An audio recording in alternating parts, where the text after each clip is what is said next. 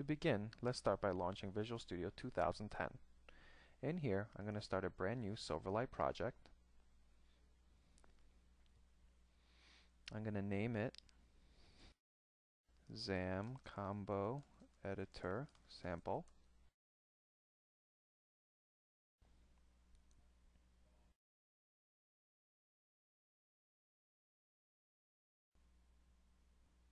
Now that we have our main page up, let's go over to the toolbar and drag over our combo editor.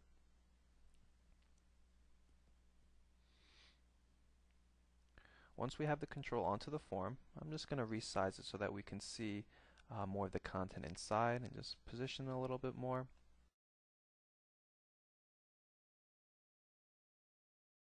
And I'm also going to add a reference to the Silverlight assembly that's shared.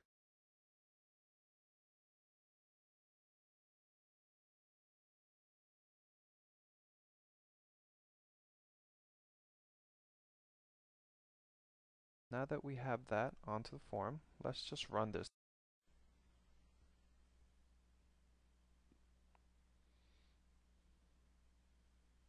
Okay, now that this application is loaded, you'll see we have our combo editor on the form in a Silverlight plugin. You'll notice as I right click, it's Silverlight application. But you'll see that there's no items inside of it yet. So we're going to have to add some items to it by binding it to some data. So let's go back to the application, and we are going to create a class that is going to provide us some data.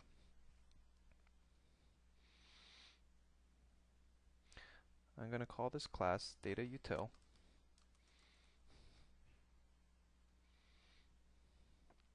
And I actually have the code ahead of time so that you don't have to see me type any of this out. And I also have to add a couple more using statements.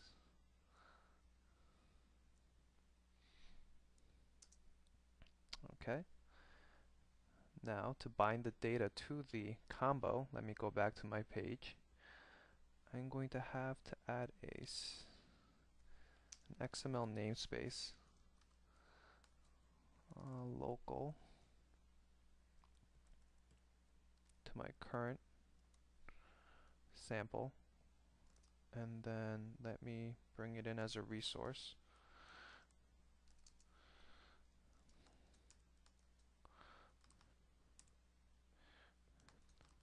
And I'm going to call it DataUtil.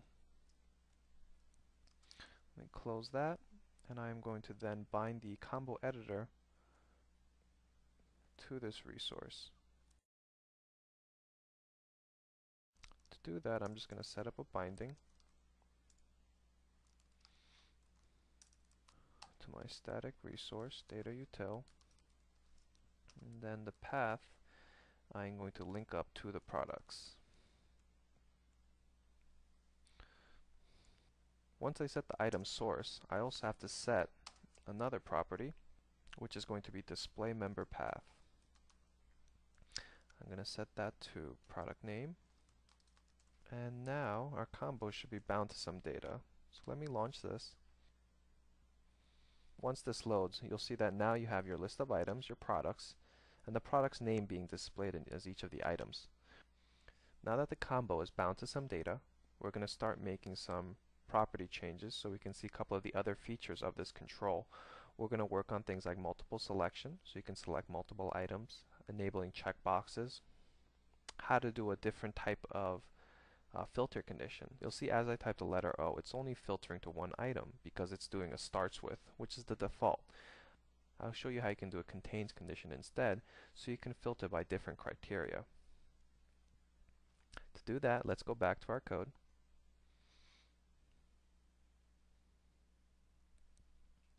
To enable multiple selection, all you have to do is set allow multiple selection to true. It's very straightforward.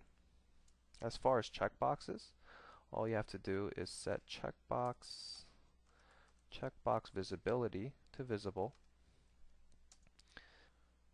For the last feature of doing a different type of filter condition, I actually have to write a little bit of code. So let me do this. And I have to add a items filter.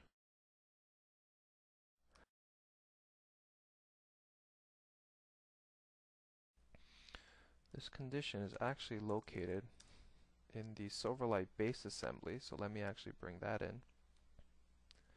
So we actually have to add the XML namespace to the base. So we'll find that there. And then we just have to come back down here and add the condition.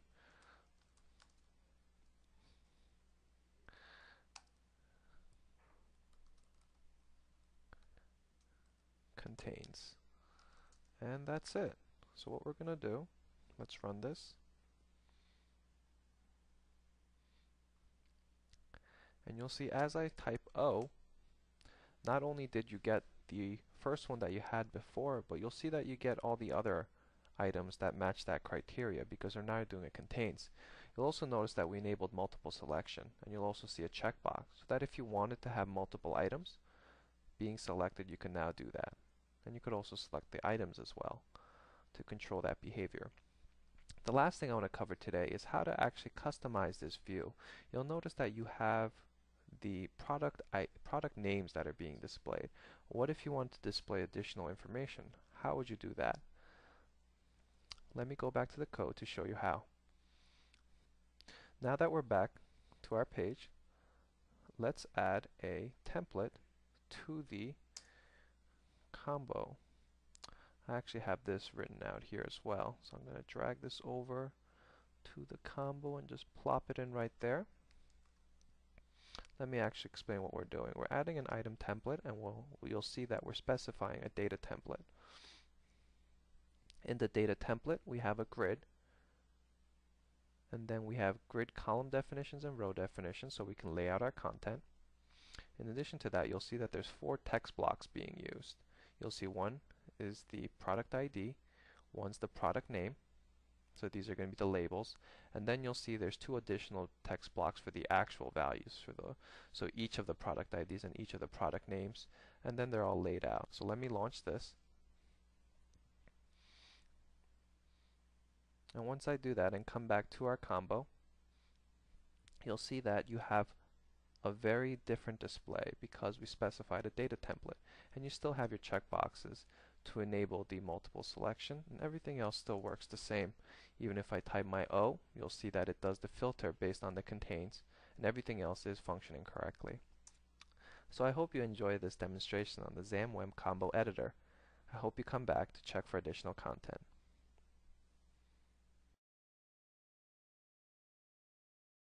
Infragistics. On the web at infragistics.com.